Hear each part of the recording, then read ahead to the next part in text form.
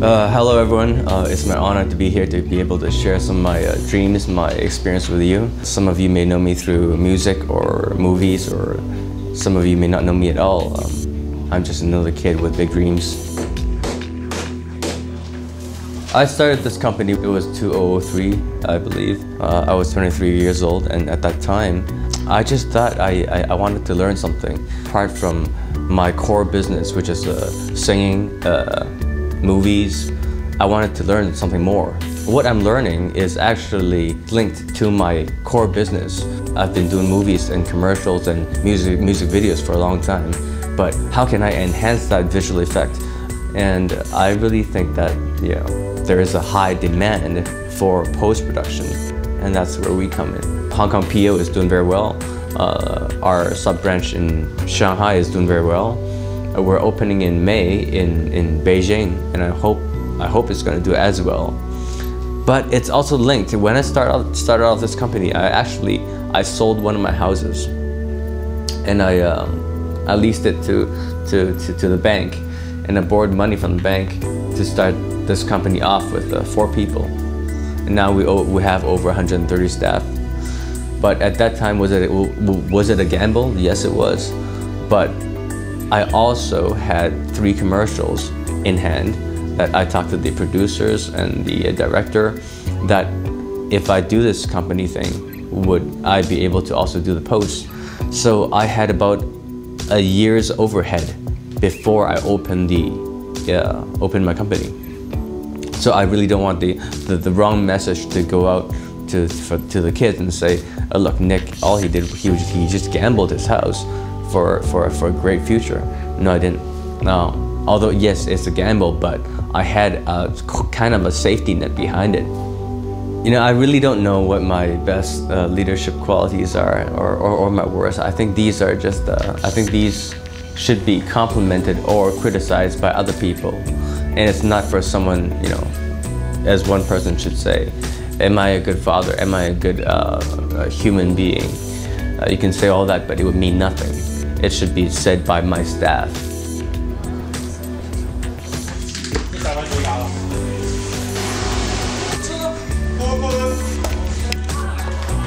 I'm trying to do what I think is just the necessity of a person.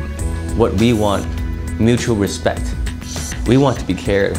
We want to be loved, to be respected, and that's why in my company we have the least hierarchy problem. I would cook for my staff. We have our own soccer team. We have our own badminton team. We have our own mountain biking team. We just went on a big vacation together. We do all the activities together, and you know, they would literally throw a big bucket of ice in my face, freezing cold, and knowing that we're having fun. But after we have fun, we all go back to work. Or another great example, I think, is when we were picking out the new office. I actually called on a vacation and said, okay, today we're gonna stop working. So what are we gonna do? We're gonna go look for a new building, for a new office. And they didn't know they were involved. And they asked why. I said, look, I'm not gonna be the one sitting here 18 hours per day looking at the same screen forever. It's you. I wanna make this your home. You gotta be comfortable to stay here. And you gotta feel that it's part of you. So you're actually looking forward to go to work. And that's when that will also stimulate your creativity, thinking. And then the job will get better.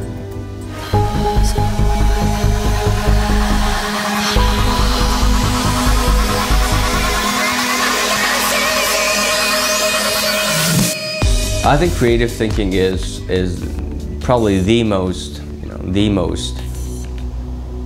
important thing right now. Ideas are actually selling a lot more than hardware. You know, right now I know I have 3 light bulbs, you know, shining at me. I have 3 machines shooting me at the same time, but you know, they're just hardware. And creative thinking. Okay, let me put an example as Angry Bird. Now that's creative thinking. Now how far has Angry Bird gotten, in the world now as popularity-wise than these 3 cameras and light bulbs?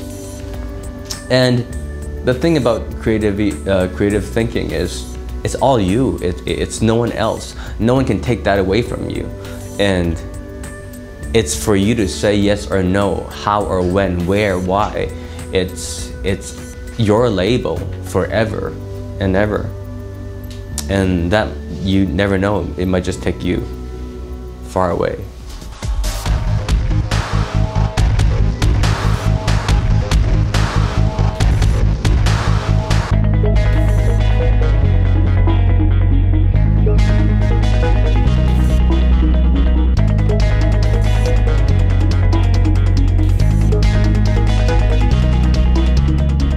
To train up your creativity, I would have to say, as what Bruce Lee said, again, to be honest with yourself. What do you love most?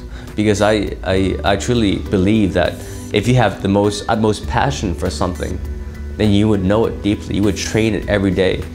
You would understand it, and then therefore you would think from that topic, and then you would thrive for excellence. How do I find my passion?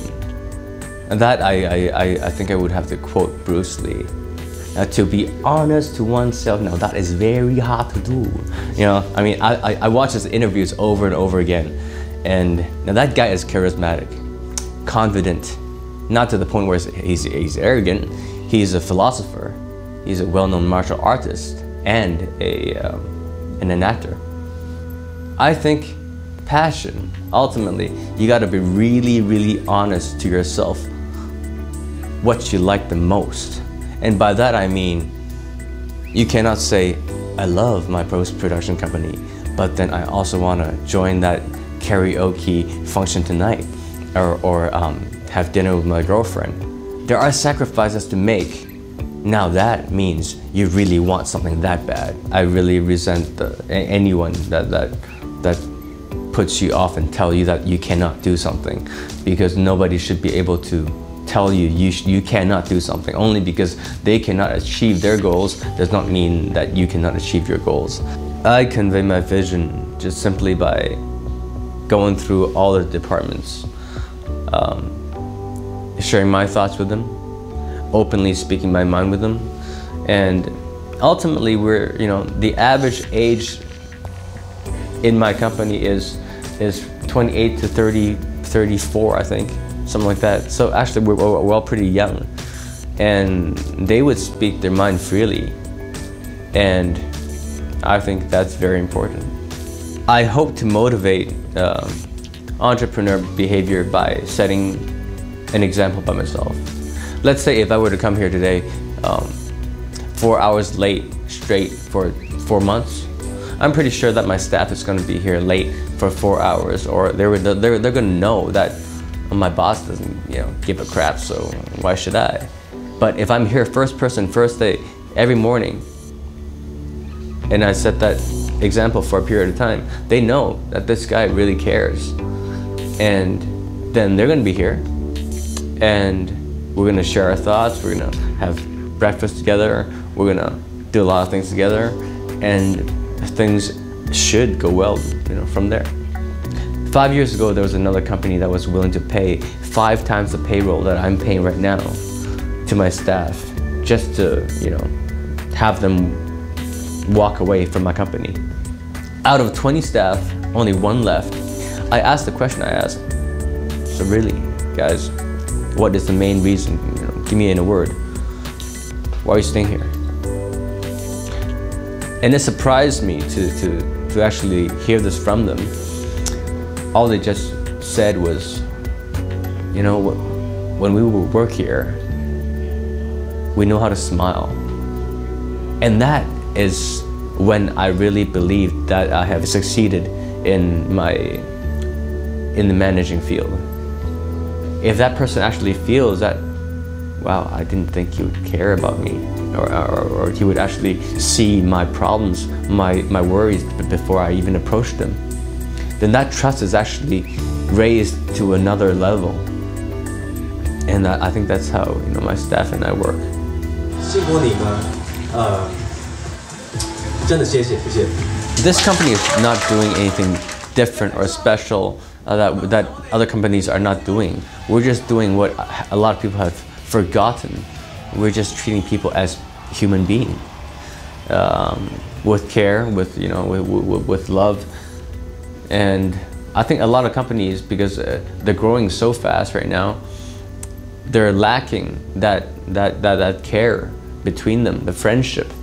I mean, the word just to lead is not just to lead, but to set yourself as an example, to be able to call in harsh decisions, to be able to motivate, to dedicate, and inspire. Now, all that together, discipline, self-discipline, ultimately, is all these virtues together, elements together, is a leader. If I were to give some advice on how to develop your leadership elements or your own self, first of all, I mean, really be honest with yourself. Know what you love the most, have the most passion for, and do not lie. I mean, you can sleep on a lie forever, but then you'll never be good at it because you don't love it. You gotta love something enough to devote, to dedicate, and then sacrifice all the other stuff that you don't want to be able to reach the goal. And secondly, never duplicate or replicate. Let's say today you see this kid called Nicholas C sitting right in front of you. I'm not asking you to embrace my personality or my jobs or my work. I'm asking you just to see what you can pick off of this guy and then put on yourself, or maybe say, that's totally not me. I'm not gonna do what he's gonna do for a living, or how to lead. I think he's wrong. That's fine also. Not to embrace everything, not to replicate or duplicate, but really find yourself. But through that, you must be honest. And if you have all that down, that might be just be in a sentence, but if you have all that down and it's really from here, you will lead.